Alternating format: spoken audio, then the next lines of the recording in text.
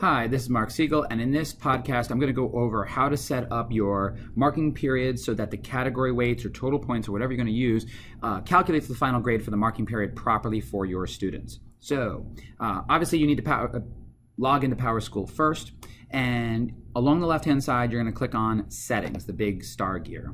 Now, there's a bunch of options here, but we're going to focus in on traditional grade calculations. You should get something that looks like this. Now, some of the things that are listed here might be different for you because I've already set up 3 of my 4 classes. I am focusing on just this 4th class.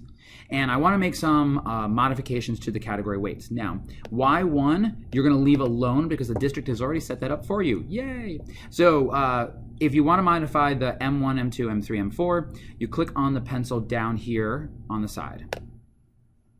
And you should get a screen that looks like this. Now, sometimes one of the categories is already there, and that would be district quarterly, and sometimes it's not. So what you want to do is you want to click the plus sign so that you have at least 2 categories. And the reason you need at least 2 depends on how you set up your gradebook. So if you are doing total points for the marking period, what you need to do is you need to have 2 categories. Category 1 needs to be your quarterly, because no matter what, your quarterly has to be 20%, okay? So what you're gonna do is you're gonna click on the type drop-down arrow, you're gonna click category weight.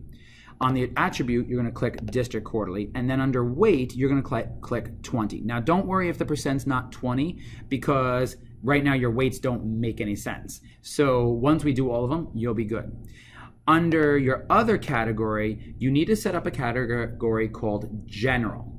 And all of your assignments would go in the general category, and that category would be worth 80%. So that 80% represents all your other assignments, and 20% represents your quarterly. Now that's only if you're doing a total points program. If you're doing things that are percentages like I am, you're going to need to add the appropriate number of categories so that you have everything in there. Now I have 3 categories plus my quarterly, so I'm going to have 4 different things here. And all I'm going to do is repeat what I did for the quarterly for each of my categories. So I have a category called tests and quizzes, and tests and quizzes are 50. Then I have another category for homework, and my homework category is 10.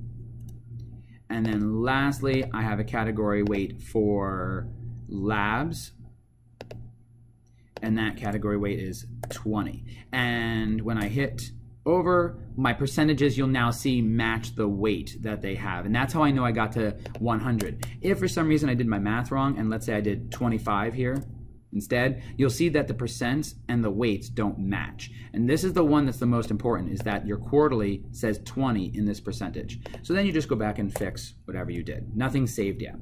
When I'm all done, I click the save button. Now, before I hit save, I just want to mention one other thing, is if I accidentally add too many categories, don't worry, just hit the negative, this little dash over here, and it'll delete that line from your calculation.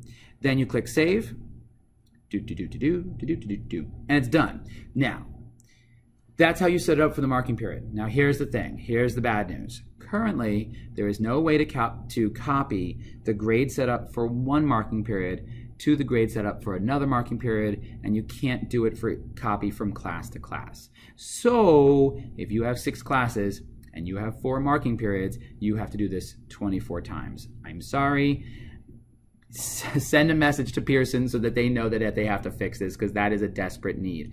Now, something else we have come across is if your semester 1 seemed to be no issue, but if you don't see semester 2 right now, don't freak out, but you may have to do this whole process again at the beginning of semester 2, and an email will go out reminding everyone that anyone with semester 2 classes that you will have to do that. But you're going to follow the exact same procedure you just did and set up your category weights.